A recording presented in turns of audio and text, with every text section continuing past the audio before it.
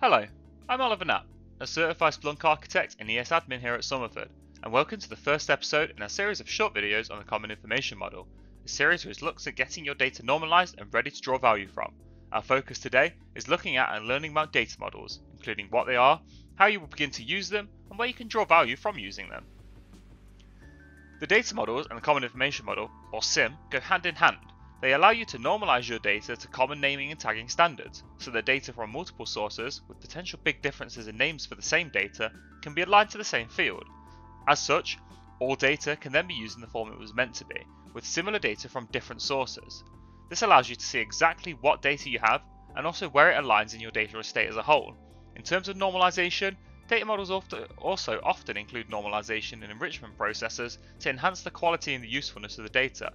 Normalization involves standardizing values or formats within specific fields, while enrichment involves adding additional context or metadata to the data, such as categorizing events or adding threat intelligence information.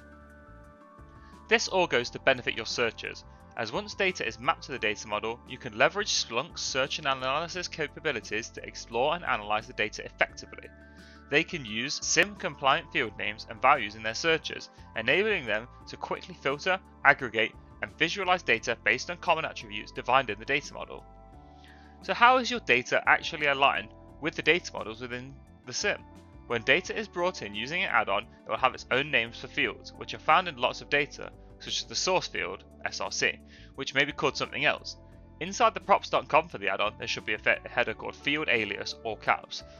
Under this, there will be a list where the field names in the add-on are related to common field names, such as the add-on's own name for src also being related to the source field.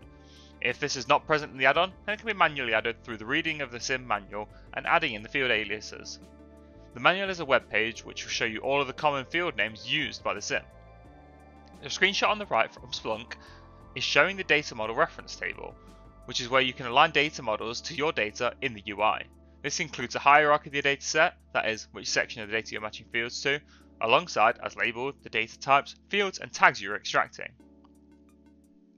The value which can be driven from your data in these models comes in many forms, such as being able to accelerate them, allowing for quicker and more responsive searches, having your data in a form which allows you to relate it to use cases and actions which are relevant to your business, and also having data from all sources working together to provide the most amount of information to you. These data models are not only relevant to security. There is a large collection of data models which relate to network, cloud, and observability data, further showing how having CIM-compliant data working with data models is value for any business. Thank you for watching our short video on data models in the CIM. We have covered what the CIM is, how data models are used and how your data is related to them, and where you can use these data models to drive value from your data. I hope you found this video useful. If you have any questions, then feel free to email us at info@somerfordassociates.com, and keep an eye out for the next video in the Common Information Model series, Data Models Acceleration, where we look at how we can get the best possible value from our aligned data.